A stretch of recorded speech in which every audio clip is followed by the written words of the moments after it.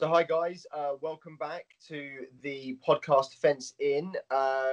This is your podcast designed for fencers and athletes that are stuck in lockdown like the rest of the world, and hopefully we can give you some training ideas and tips on how to stay in shape whilst we're all in quarantine. I'm here with Chris, who you probably know if you're a listener. If you're someone that's tuning into the first episode, Chris, tell us a bit about yourself. I am a foil fencer from London who's currently quarantining in Suffolk. I've been to one World Cup and won a bronze medal at the Commonwealth Championships, which was amazing. And actually, you and I were on the same team when we won bronze at Team Nationals. Oh, we did, yeah. Which was amazing, yeah. I found some old photos of that. That's when we, two clubs combined in that one. But it was very good. We, oh god, that brings back some memories. So that was a very, very funny event. It was Chris and I have not actually spent much time on a team together, actually. And for those that don't know our relationship, Chris and I are good friends, and we're also coach and student. So I've been coaching Chris now for a little while, and Chris is a great student, and we are kind of discussing lots of different things from many different aspects. So sometimes I look at this from an athlete to athlete point of view. So Chris and I talk as athletes, and sometimes we look at this in how we do things from coach to student. And today in episode 4, we bring you technical training and footwork. So this leads on quite nicely from the tactical training that we spoke about last episode.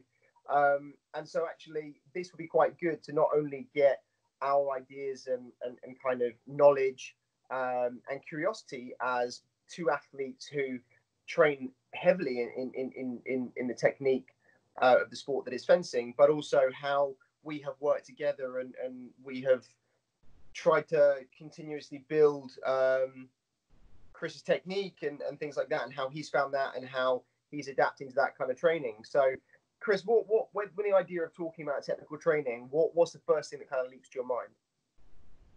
So for me, it's the first element of training that's kind of much more specific to fencing.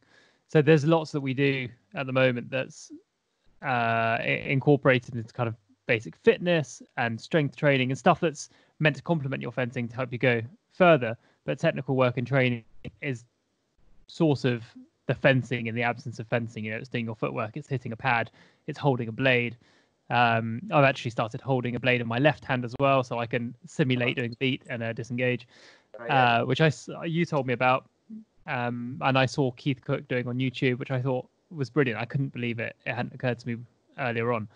And what about you? There's probably something I've missed out, but what do you incorporate into technical work and training?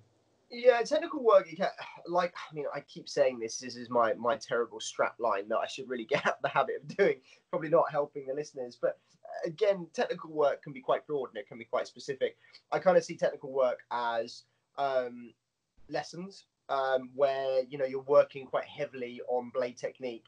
And the reason why we've kind of incorporated footwork into that is because footwork in itself is quite a technical element, and that obviously can be trained separately. But the two are obviously intrinsically linked, which is another good phrase of mine, which is kind of the idea of having a lesson incorporates both blade work and footwork. And these are the two major elements that have to be refined to a high level in order to succeed in this sport. One of the things, so Chris and I always send over notes to each other every week about kind of things we want to talk about. And one of the things that I've got on my list is I referred to as the show pony or the brawler. And I suppose you've got, and like most people will see when they watch fencing at a high level, you get somebody that looks classically very, very beautiful. They've got what most people would describe as very solid technique. And then you've got the kind of the barroom brawler, which is somebody that is more of a warrior, more of a fighter. The technique is not as refined. There's more kind of just fight and a willingness to hit. Yeah, and so I recently heard another description of this, which is kind of the creator and the destroyer. Yeah, so nice. On one side of the piece, you've got somebody that's trying to make magic, and then the other side, like, I don't care what you're doing. I'm just going to find a way through. Yeah, completely. And actually, what's great to see, and what's not great to see, is sometimes you get the beautiful athlete making gorgeous technical actions just get effectively bummed out by somebody who's a brawler, someone who's a fighter, someone that's able to manipulate their body with quite good timing, but it is more of a kind of fighter. And that's always heartbreaking to see sometimes, because one of the things that I love about fencing is the fact that it is such a creative sport with obviously a lot of logical realms around it. And so someone that can take that logic, take that kind of structured approach to fencing, but also have their own flair on that is, and what is we probably describe as their own individual technique, the uniqueness to their game. That's always sad when you see someone of such quality lose to someone that's more of a fighter. Having said that, you also get people that are fighters that can be also quite aesthetically pleasing as well. Yeah, definitely. And that's also part of the skill, I think, is not needing to pull out all of your technique. If you can win fights and get by on being a destroyer or a brawler, and you don't need to put out all the stops, you can get by with kind of 2 or 3 things until you get to somebody that's a different style or different timing or kind of makes you have to change your game, then why would you change that? Yeah, no, completely. And sometimes you get 2 people with gorgeous styles coming together that may know each other very well. This usually happens with teammate on teammate or country on country, where they know each other so well they have to pull out all kinds of different things to really throw the other person off, thinking outside of the box. But then it is really lovely to see a more of a fighter be hit with such gorgeous actions by someone with beautiful technique. I mean, Chris, is there anybody on the circuit, both internationally or nationally, that you think has got really gorgeous technique that you kind of like, you emulate, you look towards, oh, I'd love to look like that when I fence? Yeah, the first person that comes to mind is Rayson Bowden, actually. I think his control of distance and his technique are really brilliant. But actually, there are 4 fences I try and think of when I'm fencing on what I'm trying to do. And you might think of it as trying to pull certain elements from various fences. And you come into this as well at some point, even though you're not one of the 4 I'm going to mention. You've got other fences you kind of bear in mind at other times as well. So those 4 for me are Garozzo, Safin, Imboden, and Navador. And you can take something amazing from each one of those, and it might be an arm position. So for me, Imboden is kind of, where the blade sits and control of distance. Lavador is about being more point first, and lead slightly more like that. Garozzo is about the preparation, the slow prep and high use of half steps and absence of blade. And then Safin is about kind of high point and his use of counterattacks as well, which are really amazing. And I know you always, in our lessons, you often refer to not necessarily these fences, but various fences and what they do and what they're trying to achieve with it, which is really helpful, because as somebody that only really gets to see these guys once a year at satellites, and not all of them, you only get the ones that turn up. But that's really helpful because I only get to see them on YouTube. So being able to experience it not just in 3 dimensions, but also kind of face on, head to head, rather than side on, is really important. I think you get to see the whole package of somebody when you see it live, and I was very, very privileged to be out at the at Rio when Danny Garozzo won gold, and it was such an amazing display of what is probably quite modern technique. With this kind of absence of blade and this really controlled preparation, these very late finishes that we talk about. But I would say probably one of my favorite fencers of all time to watch always has to be Yuki Ota. I mean, the Japanese fencer that won silver at the Olympic Games in Beijing, just narrowly losing to Kleibrink in the final. Just such a very fast, dynamic, and precision athlete. He is absolutely amazing. And not only that, he was world champion 3 years ago. He was, yeah, you're right. And actually retired relatively early. Yeah. Because he's quite young, which you and I learned the other day. But I think what's kind of interesting about when we talk about technical training is that, and again in my notes I've got devils in the detail, and which is the idea of breaking down technique to the point where I remember one of my first coaches made me do everything really slowly, and I got so frustrated as a kid. Why are you making me do everything so slowly? And actually, as I've got older, I'm realizing that this is just about trying to create the neural pathways in the brain to really cement that action, so it becomes habitual, it becomes ingrained in the mind, and actually along with that, there's a learning cycle which is about, and it's quite an interesting one. So you have unconscious incompetence. So you don't know what you're bad at or what you're doing wrong. Then you get conscious incompetence, where you suddenly realize what you're doing wrong or what you need to do differently. Then you get conscious competence. So when you think about it, you can get it right. You really have to apply yourself to make sure you deliver that action, that movement. And then you get unconscious competence, which is you don't have to think about it, you just deliver it. And that is the whole idea of this ingraining of technique from a very, very early age and really working hard to make it so it's second nature. And that's what you're trying to achieve, isn't it? So we've often had moments in lessons or in fights, and I've heard you commentating on fights or, seen you watch other people's matches as well, and say that really what you're trying to achieve is focus on the moment, focus on the preparation, because really what you want is for the hit to just be there and not have to think about it when you need it. And also the actions are so fast. You can't think about everything. Everything's have to be kind of done with intention, or you kind of know where you're going. And if that's not the case, you just have to trust your instincts to take over. Which is why focusing on the preparation is so important. The half steps and maintaining distance and kind of forcing a distance that will work for a hit.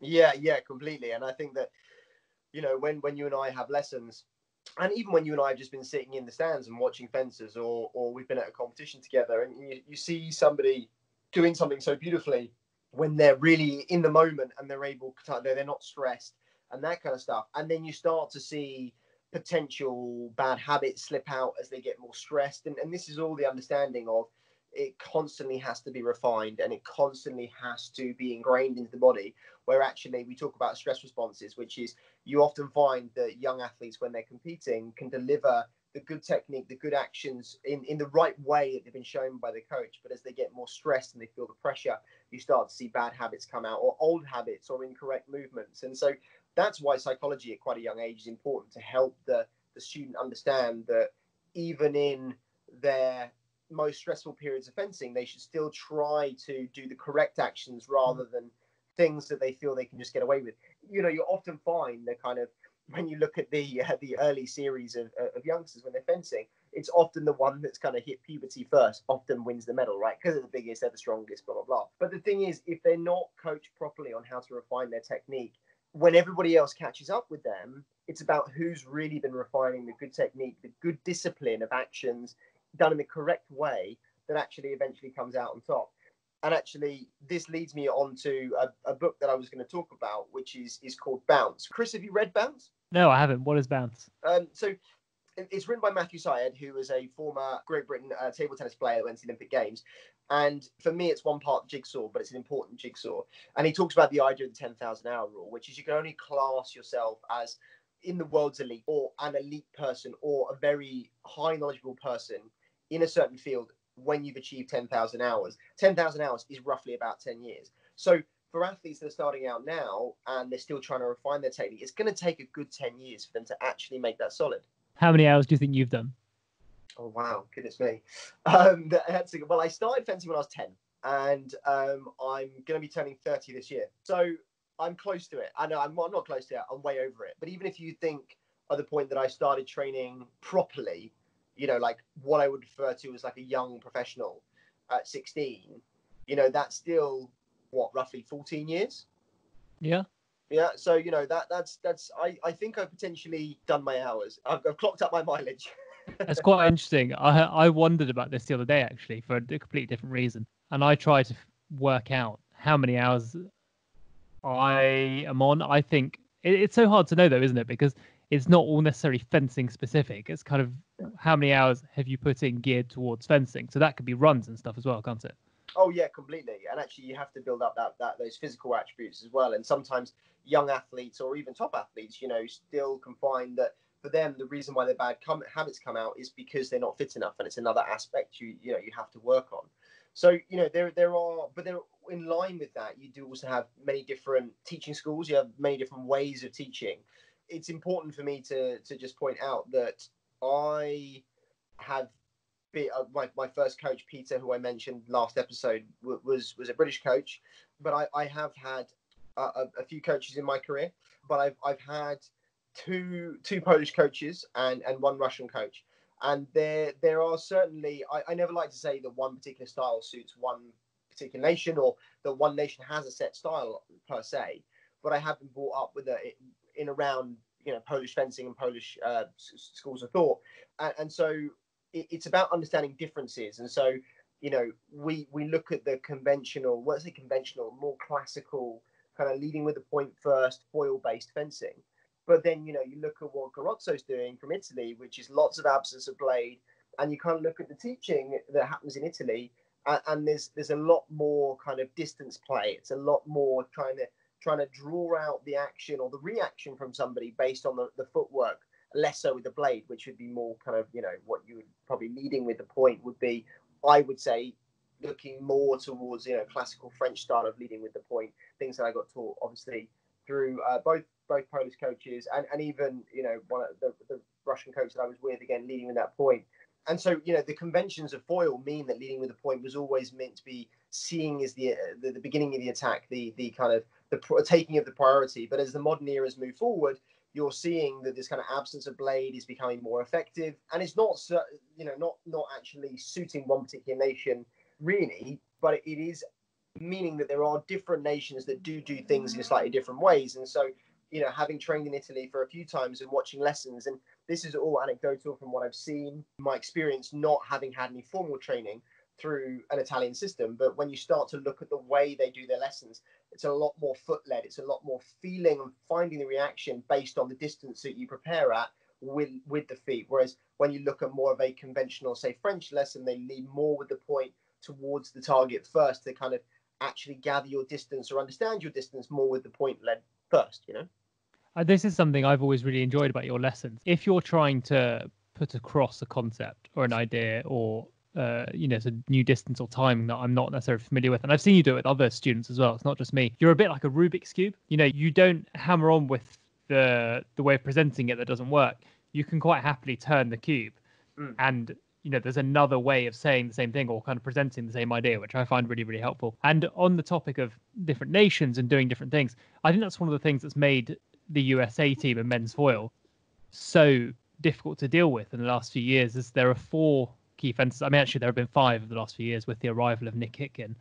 But, when you had Chamley Watson, Imboden, Macialis and Mindheart, there are 4 fences there that have very different styles and don't necessarily all use the same concept. That mean that whoever's on the other side of the piece, or whichever team is on the other end, it really is on the receiving end, because they might have an idea of what's coming, but it's so hard to deal with. You're not dealing with the same thing every time and every hit. Do you agree with that? Yeah, completely. I absolutely agree, and I wouldn't ever say there was a particularly, and as I say, none of this is founded on any particular teaching from any nation that I've been at. I've, as I say, worked predominantly with 2 Polish coaches and obviously a Russian coach, so I can only comment on those specifically. But when you look at the USA, I would say that there's a very unique teaching at the Macialis Foundation, where Alexander Macialis, who got silver at the Olympic Games in Rio, he has a particular style and the way they go about things. But each fencer on the American team is very different, and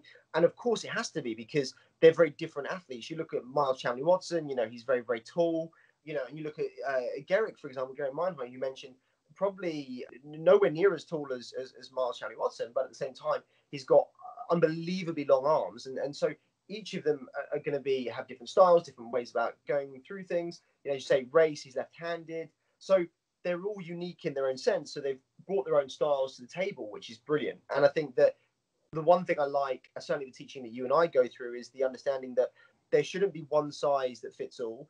And you should take the athlete and help develop a system or a style around them that they feel comfortable with, that suits their attributes as well. You're not going to use like lots of closing in counterattacks with somebody that's 6'5". You've only got to look at Richard Cruz. He's the king of a stop hit. The man has dominated the international circuit by using his ability to find the perfect time to hit and get out the way. And he can obviously close in counterattack going forward as well. But you have this understanding that you have an athlete of this size, and he's going to want to fence to his attributes. And so there are different schools of training, but at the same time, I think people should, or any coaches out there should, be very aware about the way they're coaching their student, and also not try to stick to one particular way of doing things. I understand that you don't obviously want to confuse young students. I would completely agree. But at the same time, I think that you have to open up their mind to the possibility of lots of different things within fencing, because it rounds their game. It means the ability for them to step foot on the piste and they can change their game accordingly, or even have an understanding of other nations they may meet. And actually, this brings me quite nicely onto kind of the next point, which is something that you and I have spoken about at length, and something that you and I do in our lessons, but something I obviously feel I've had both of these styles of lessons given to me throughout my career. And it's kind of the set piece versus the kind of open eyes scenario. And so I think I always grew up with coaches setting an exercise, and there may be 2 or 3 different outcomes to that set exercise, but you knew what the set exercise was, whether that was an attack, whether that was defense, whether it was counter-offensive. You would go in and be like, this is the exercise and these are 3 outcomes. But as I've got older, that's repetition, that's great, and that's exactly what we're talking about through the 10,000 hour rule. Repeat, repeat, repeat, repeat. But at the same time, I'm working with both Pavel and Graham. Graham, actually said to me that, you've done a lot of set pieces for so long, you're very experienced, you need some more eyes open, which is the kind of the idea, which is, it's like fighting a Rubik's Cube, if we go back to your analogy, which is it constantly changes with very little instruction or guidance about how it may change, how it may develop. And so it's the idea of working on a feel. So then the idea of the lesson becomes very tactical. But I would assume, and from what I've seen, is that starts to work better on an older, more experienced athlete who's got lots and lots and lots of fencing time on the piece, that understands the game and how it changes and the feel of the game, rather than just the robotic actions and the repetition aspects of the game, if you understand what I mean. And Chris, when we've had lessons, do you find we kind of do more set pieces, more open eyes? Is it a bit of both? How do you find? I think there is definitely both. What you're talking about to me sounds like creative thinking and the ability to kind of respond in a clever way with feeling. I know that in our lessons, we often start with a bit of both. We kind of do feeling on the blade, we do feeling distance, kind of launching certain set pieces. When we first started working together, I know that actually you worked very hard, sometimes frustratingly so, to put down new foundations or rebuild certain foundations with certain habits on kind of distance or hand positions and timing to go off, which at times felt very frustrating for me as well, because suddenly what was working in one lesson with a different coach wasn't working at all with you, and there was very good reason for that. And I think it's probably very hard to think more creatively when you're in that position, when you're at that stage of a relationship, as you say, than much later down the line. We've now been working together, I think, for probably 3 or 4 years. Yeah. And we're in a much better position. We know each other. There's a relationship there. We understand each other's timing and feeling, and we can now get to a point where we don't necessarily always need a set exercise and set piece where we're trying to kind of improve technique, but the idea is to land a hit at a certain moment or certain distance or certain timing. And I heard some commentary on a video a few weeks ago, I think by Sam Wellis, that said, you've got to learn to love the infighting, and your technical hits in a lesson will be about kind of creating moments and kind of being able to put a point on at any moment. But the number of scenarios where they come up aren't always the case. They might be kind of 60% of the time they're not there. And so 60% of the time you've got to be able to kind of just adjust and get a light on at a certain distance that might be wrong or kind of not feel right, or, making the most of somebody that's going to miss an attack. Because again, in a lesson, one of 2 things happens. A coach either falls short intentionally or they don't and they try and come through. But that doesn't necessarily replicate to a fight. So in what you're talking about, like I said earlier, the idea of getting the preparation right has been very prevalent with us. And we try and set that up, or rather you try and make me set that up with the use of a half step feint, kind of on the front foot, or a change in line on the blade. So having that gives me time to assess what's going to happen, or kind of, instinctively know where to go and gauge the distance. If at a certain distance, we know you go in and try and hit. If you're a bit further back, then that half step needs to become half step, step lunge, or half step lunge. But that half step gives you time, rather than kind of having to to rush or kind of be a bit more static, especially with a changing game and how it's refereed now. As you said, there's more prevalence given to the footwork and the way things are going because the footwork dictates a gap, and therefore you can be hit in preparation. Whereas a few years ago, things were a bit looser, and on movement, you could carry forwards and attack for much longer. Yeah, completely. And I agree. And I think, you've looked at it obviously very, very technically there. And we do our lessons for sure there's the idea of getting the preparation right. And actually by getting the preparation of the action right, you hope that your instincts then take over and form the kind of correct outcome that you need. But without doing the correct preparation first, you're kind of unconscious. Sorry, I'm trying to remember the words now. But the kind of the preparation, then when you allow your body just to take over and make that finish, make that kind of felt touch, when the unconscious is just allowing your body to deliver that final action. If you don't get the foundations of the preparation and the beginning of the action right, then it's very hard to allow yourself to take over. We kind of talk about this idea, as you said, of when we first started working together, it was potentially undoing some things that we could make better. But now we know each other a lot better. There's a lot more understanding of timing. We can start to really pinpoint things for improvement, as well as having that creativity still. And I found that with Graham. And one of the things that we did that he pinpointed, not only was the kind of, we need to make all of our lessons more open-eyed, challenge your kind of thinking there and then, rather than just going through set pieces and kind of knowing the outcomes and just refining the repetition. He said, okay, well, let's do everything open eyes, but then let's really work on your defense. And it was trying to get the footwork right in defense. He watched me for years as a friend, and it was the understanding that actually my defensive action, the reason why it wasn't as good, is because my footwork wasn't correct in my defense. And so it felt my defense was very hit and miss. And to me personally, it felt very hit and miss until I started to understand the timing of the action of the footwork, to get that right, to be able to set the actions up. And I suddenly felt a lot more confident and comfortable in defense and soaking up those attacks. But it took a long time, and it also meant that my technical work was not only, I wasn't just analyzing it myself, my coach had able to see it, acknowledge parts that needed improving, and then bring his thoughts to the game. And I think that's what's really important when we talk about tactical training, is that your coach should also have the input of watching you, analyzing your fencing, and seeing where there are things you can improve on, and guide you through the lessons and guide you through your technical training about where you can improve on based on what they have seen, as well as what you're feeling. And so you've mentioned that you have two coaches. I do, yeah. How does Pavel's work feed into Graham's work? So you mentioned that Graham is more open eyes. Is Pavel more set pieces, or is there a good blend of both? The great thing is that Pavel and Graham know each other well.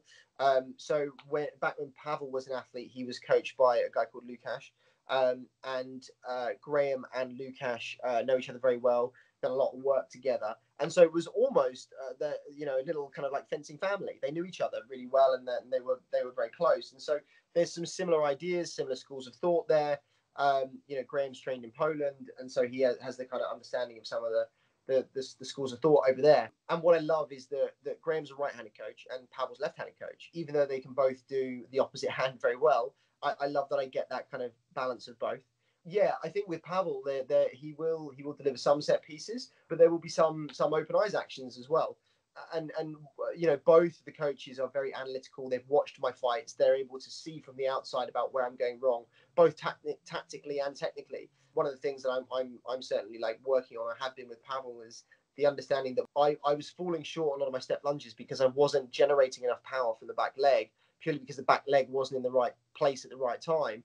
And so he was able to help refine my technique to make sure that I got that back leg in the right place at the right time to relaunch my attacks. And suddenly, but what people have to understand is this took not only a little while to work that out, but it also took 6 months to a year to make it feel even remotely natural, to the point where I can then start delivering that at a high level. And for me, having two coaches can be very complementary. For some people, it might not work, but you have to manage those relationships, and you have to hopefully communicate with both of them so that you can get the best outcome. So that's very interesting. And there's a lot of detail in there that I think is really good. So how is that work and technical work translating to what you're doing at the moment? What kind of technical work are you doing at the moment in lockdown effectively by yourself. Well, that's it. I mean, where we've spoken a lot about technical work, haven't we? But I think people are struggling with technical work at the moment. It's very easy right now to go out for runs and stuff like that because we've all, we can all go running. We can all do a bit of physical work. But technical work is hard. At the moment, like I mentioned in episode 1, actually, I've got my very scary dummy that sits on the balcony that I beat up daily.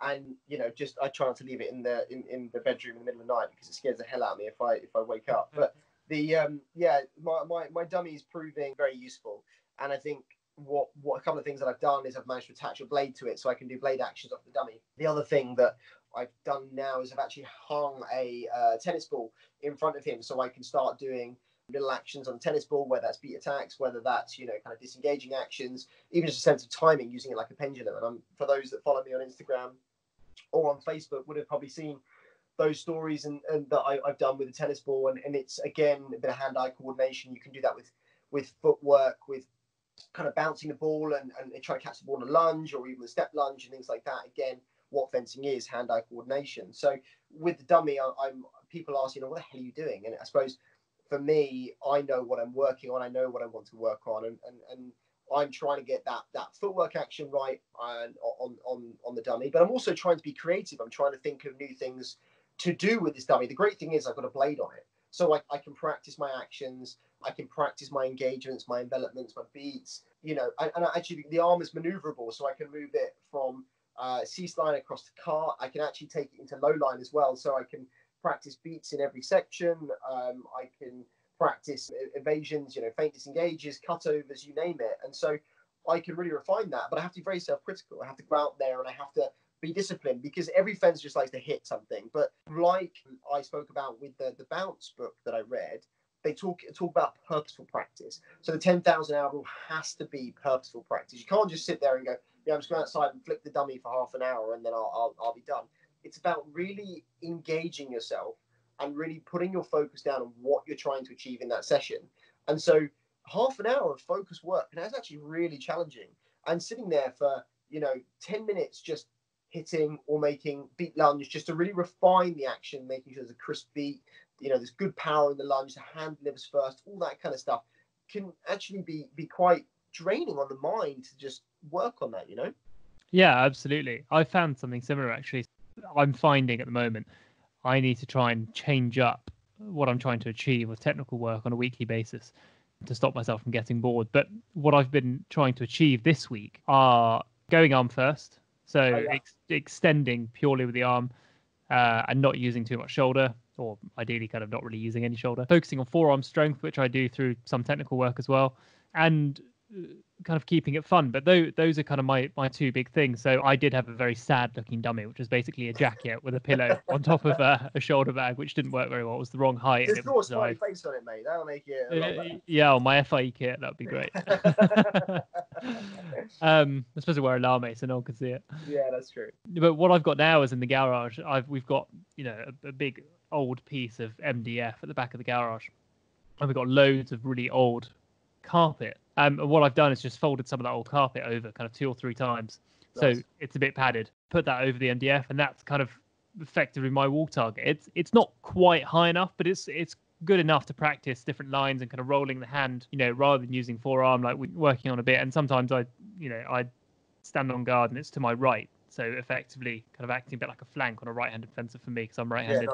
Yeah, nice. And I do try and do 50 flicks over, effectively kind of ceased flicks, which I know I struggle with, and trying to build some strength in that, again, with then alternating that with tennis racket, ball on the wall, so kind of doing really short volleys, forearm, back arm, and then kind of alternating those back and forth, just to build up in an area I know I've struggled with, and I probably won't get this chance again unless I forcibly remove myself from fencing for a while to really build up that strength. And I'm finding that to be really helpful. That's one of the places I am feeling the burn. I'm not necessarily feeling the burn in other parts of my body, but I am there, which tells me that I'm reaching that muscle fatigue that I need in order to grow and make improvements. And muscle memory, for that matter. Actually, and muscle memory, yeah, definitely. Those fibers to so it becomes completely subconscious and natural, just to deliver those touches, whether you're in a high press situation or not. Yeah, absolutely. And actually, the other thing is to do with, we've spoken how sometimes I'm a bit lazy is the wrong word, but kind of a bit delayed on my recovery from a lunge. I'm not always as in and out as I should be. I'm really trying to work on that. So, make sure kind of go in, hit the target in the right place, and then get out there as quickly as possible, really bounce back off that front foot. But the arm is going so far ahead that you've already landed at that stage. And as you say, I could just do 100 lunges, but that wouldn't be the same as kind of focused training in that regard and knowing what I'm trying to achieve.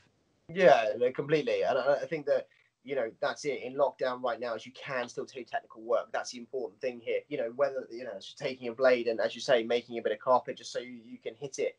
And even if it's just simple actions, just like, getting the extension right, or getting the hand fractionally before the feet, or actually doing the complete opposite, having a different school of thought, which is leading with the feet first, invite the kind of reaction, and then deliver the hand last minute. Kind of your idea of your broken time, your absence of blade. It doesn't matter what you want to train technically, as long as you're finding a way to do that. And to, even if it is just a bit of carpet hung over your stairway, or whatever, a swinging ball that you can kind of aim for.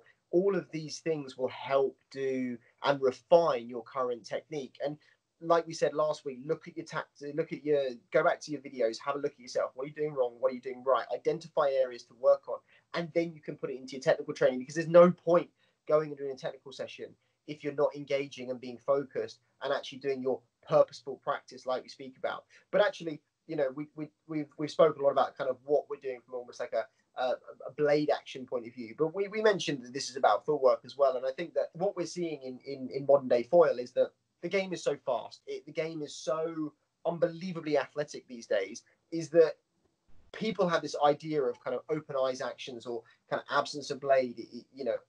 This modern era has come about in foil where if you went to do a feint disengage open eyes, I guarantee you would be parried off the face of the planet, because ultimately people are too fast, too athletic these days to just deliver any basically open eyes actions with the blade.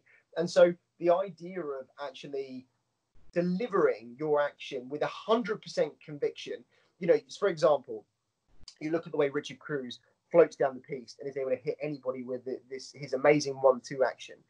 People think, oh, well, hang on a minute, he does that. And is it eyes open? No, it's not eyes open. It's completely predetermined. He knows exactly what he's going to do, but he delivers it so well. He forces his opponent into actually making that action, the parry that he wants, so that he can go round. But the thing is, if an athlete is disciplined enough to be able to not fall for the feint and take a different line, he does get parried. And that is the point of fencing now, which is most of the explosive actions you see are predetermined. They're not open eyes. The more open eye stuff you're seeing now is with absence of blade. But even then, the absence of blade is to try and draw somebody in to either counterattacking or trying to parry too early. It's not waiting for a response, because when you're marching down the piece and you're waiting, if the other person lunges into you, your reaction to that is too late, and most referees will call it on preparation. Athletes that are doing absence of blade are really controlling the preparation and are waiting for the micro twitch from the other athlete to immediately deliver what they want to deliver, because then it will be in time. But they're forcing the distance with their body to get a rough idea of what the person is doing. They're forcing that person into making a counterattack. And the minute they feel at the appropriate distance where that person wants to bite at the counterattack, that's when they deliver their final action. Or if the person is really searching for the blade, they keep pushing distance with the blade away. And the minute that athlete twitches on the hand, they deliver that kind of disengaged finish. And so it's the understanding that open eye stuff is not completely open eyes. Even then, it still has constructs of what the athlete wants to do on the finish, because if they're waiting completely open eyes, if they're waiting for a response of any kind, they will be hit on preparation 90% of the time.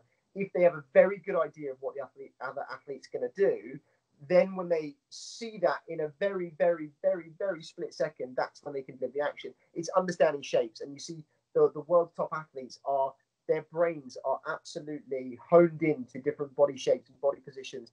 It's like when you see tennis, for example, how can people return a ball that's come over the net at 120 miles an hour? They don't. They already know where the ball's going to go on the toss. So this is the idea of Garozzo pushing down the piece. And the minute somebody does a smallest micro twitch, he knows exactly where he's going to finish. But that's still in the realms of he may have two outcomes of where he wants to go, not 15 like most people would assume open eyes would actually be. And so he knows where the other person is going to go. And the minute they show any body shape of that, he's able to deliver. And that's why he lands it on time. But that is done because his footwork is absolutely disciplined. He's able to sit down and work extremely hard. And this is the difference now at World Cup level and international level, is that athletes are prepared to go long periods of time being very disciplined on the legs. And actually, footwork now is a disciplined game. If you do jump in out of time, if you do try and finish your action too early, you will get hit. And that's why footwork right now is one of the most important parts of fencing, because of the athleticism, because of the strength and power that now goes into it. And actually, with the absence of blade, a lot of the control now on the finish comes from the legs. I'm not saying that footwork is never important, but possibly even more so than it ever has been before. And so that's why I refer to footwork is the disciplined game. It's about doing those lengths, getting on the piste and doing purposeful footwork drills to make your legs strong and to mean that you can keep going and keep soaking up those actions until it's the right time to deliver your action. Yeah, absolutely. That's really interesting. And leads us nicely, I think, into a new section that we're including, which we're going to call and ask as anything, where just to get people more involved, to get our listeners more involved on how they can improve their time in lockdown and their training and keep training, keep going and get some new ideas. So I think you got one from Liam Harrington. Yeah, I have actually. So Liam, he's the former chair of the British Academy, and he's actually a coach at Fence Club London as well. And he asked, what actions do you find to be generally the most useful? For example, first intention, second intention, simple attacks, compound attacks, etc. So I think what Liam is getting at there is basically what is the actions that are most commonly used in fencing at potentially high level. And I think the answer at the moment is, like we spoke about, is there's a lot of kind of absence of blade going on at the moment. However, my kind of answer is ultimately keeping things simple is, and I say this a lot, is the most important thing.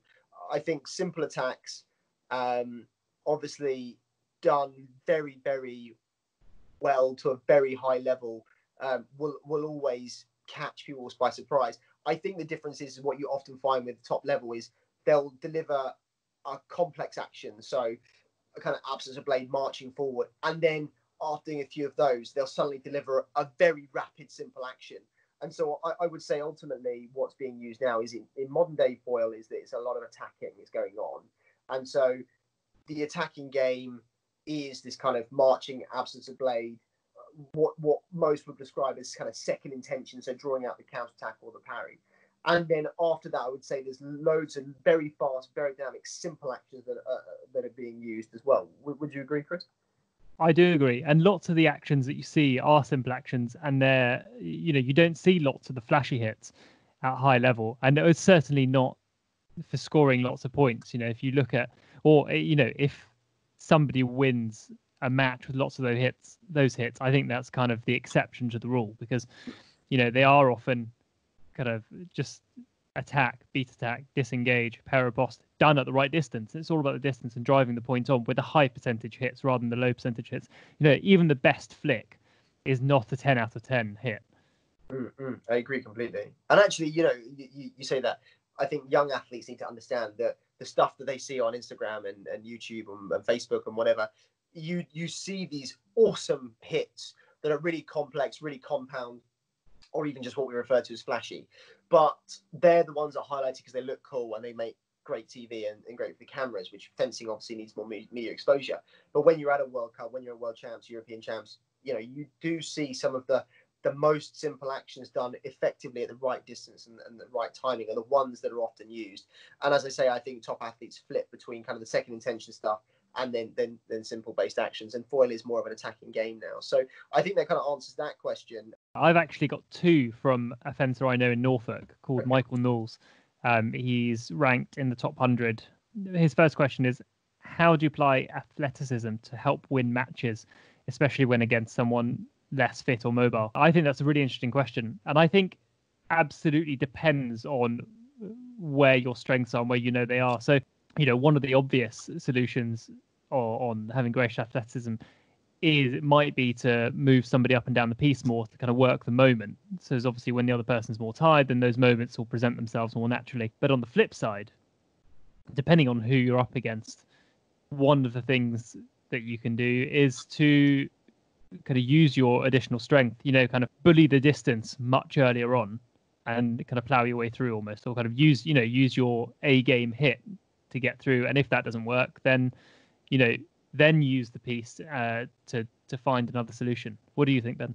Yeah, no, I think that it's important to when you are very fit and when you are more mobile than somebody, just use the mobility, use the ability to move in and out of distance fast, use your fitness to be able to do length after length after length of piece. Because if you can push someone and then soak up the distance, push them again, soak up the distance, they're getting exhausted by this point. When they're exhausted, they got high levels of stress response, they feel the pressure more, they're likely to not be thinking as clearly as they could, and then they will ultimately just deliver poor actions. So it's almost use the fitness as a form of patience, use it as the kind of do length after length after length, and you're still fresh, your mind's still thinking clearly, and actually the options will present themselves because the other person's so fatigued they'll almost throw themselves into a position where you can then make ease of the hit. So use the fitness and the mobility as almost a form of patience. Keep drilling it, and when they're exhausted, then the opportunities will present themselves.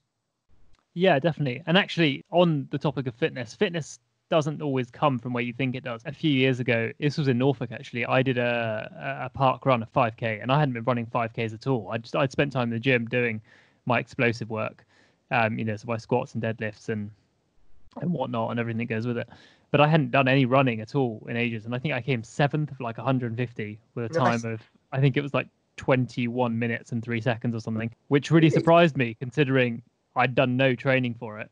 So kind of fitness does come from the other work that you do. I mean, that's not to say I wouldn't have gone quicker if I'd been doing more 5Ks, but I really thought I get really competitive, and my entire objective the whole time is to stay ahead of this like 11-year-old that was running on willpower alone.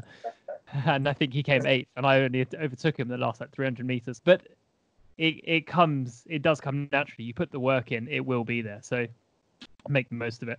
Yeah. And Michael's second question is quite interesting because I think it ties into what you were talking about earlier. When doing a marching attack or a progressive attack, are you waiting for an opening to score a touch, or are you looking to create an opening? I think that when I say you're waiting for an opening, I'm very cautious about saying that, because ultimately, if you're waiting too much and the other person's experienced, they have a good understanding of timing and distance, they will be able to hit you on preparation, especially the way things are being refereed these days. However, if you know, for example, that the athlete you're fencing against will eventually counterattack, and you're looking to score to flank, so they're going to try and hit and block in cart lines, so you can finish the flank. On that marching attack, that you are waiting for that opening. You are waiting for that opening to become available, but you're not waiting for that opening to suddenly appear. What you're actually waiting for is the immediate first sign that they start to counterattack, because by that point you have to start your finish, and as they then hit you and try to block out, that's when you're already changing lines, hit the flank, so you're scoring on time. And so it's very important that actually there are some times you are absolutely looking for that opening, but you know what opening that already is. With the idea of creating an opening, you can have that absence of blade in a certain line, in a certain way, to force or hopefully force your opponent into making an action to create the option that you want. So you may know that a person will do X, but actually against another fencer, you may not know what they do. And so you should try to get some understanding of what you want to do on the piece just by doing, lots of blade actions and lengths with them. But if you want to create an option or an opening, then you can sell different things. So is it that you carry your hand in cart line quite high as though you're looking to come down and put a flick on the back? And as they try and close distance, you drop the point short onto the chest. All things like this. But that's creating an opening by the way you present the preparation. And so it's very important that if you know what they're going to do, you're kind of waiting for that moment. But if you want to create an option, show them where you hope you want them to go, and then you're able to go for the option that you've created, if you understand, if that makes any sense. Yeah, definitely. But the key, I think, in this is to not be too passive about it, because when you prepare in a certain line or a certain way, like you said earlier, you need to be able to commit to it to get the reaction that you're looking for. It's all about recognition, isn't it? You're looking for a moment or a distance or a line that you recognize, which is an opportunity to go through. And the pressure has to be there. It can't be softly. You know, you have to look like you're delivering an attacking action at the end. Otherwise, if you're just literally creeping forward, referees will call preparation more these days. Since 2016, referees are getting tighter. Yeah, amazing. Definitely. Was there one more question at all? There was actually from Chris Lennon, who's a clubmate of mine at South Boston. He's an FIE referee and fences for Ireland, but I think we may have covered it earlier on in the episode. So actually, to make everyone clear, that was what are you guys doing specifically in terms of drills hitting the pad and footwork? It can be stale, just doing the same stuff. Yeah, absolutely. And what I would say to that is, you know, set yourself up a dummy, and if you've got any footage on yourself, look back, see what you want to improve on, but also use as an opportunity to be creative. Look at other athletes, see what they do on the piece, and then start to refine those technical actions on the dummy. Or again, footwork drills outside. I mean, the weather's gorgeous at the moment, and so you might as well get out there and see if you can do some drills. You know, look at the way the footwork is prepared with people that do absence of blade, people that do push the action with their feet. How are they setting that up with the legs? Don't only look at the blade action, because the blade action might be one part of the jigsaw. A lot of it could come from the feet and the timing and the distance of that. And actually, can you train the footwork? Can you train the hand? And then can you bring both of those together? And that in itself is tricky, but you know, it is trial and error sometimes.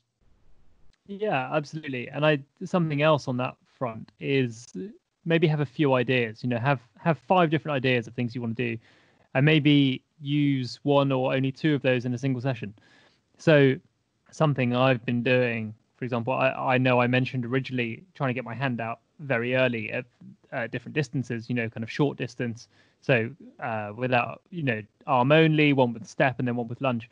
But also, if you're trying to work on fitness a bit, do 5 lunges against your pad or whatever you're doing, or not even against your pad if you don't have one, but 5 lunges, retreat, you know, by the length about half a piece or longer if you've got more space, and then back to the pad and do 5 more lunges, and then back and forth, you know, and you can do kind of 3 or 5 sets of that. And that's really helpful, because it's probably not until you get to set 3 that you're really starting to feel a bit tired with it. And as we mentioned before, it's not until you get tired that you really start to learn or kind of make improvements, I think, or correct, you know, kind of bad habits. So just make sure that when you get to that point, you make sure to do it right. But like you said as well, you can film yourself doing that, and then you can critique yourself, and you can vary the preparation, the steps leading up to that lunge. Even if you've only got a lunging pad, you can still, you know, vary the speed, the timing, the acceleration, the deceleration, the tempo of the feet in order to get to the position where you do want to execute that lunge. But these are all things you can film, look back and go, well, that was good. That wasn't so good. Let's refine that more. And that is effectively what is being a top athlete. And right now we have time to critique ourselves, to refine technical work, because we have a lot more time for ourselves now. So, yeah, I think that answers all those questions. And guys, please do get in touch. You know, we really like to hear from you guys. That actually, I think, brings us nicely onto, you know, the conclusion of this one, which is, you know, technical training and footwork training can still be done in lockdown. I think we've given you quite a lot of understanding about the way things are being refereed, kind of current modern techniques, the way things are being used. Get out there, get yourself a pad, do some footwork drills, and combine everything together. This is a great time to be doing this to get yourself ready for the new season, whenever it may actually happen.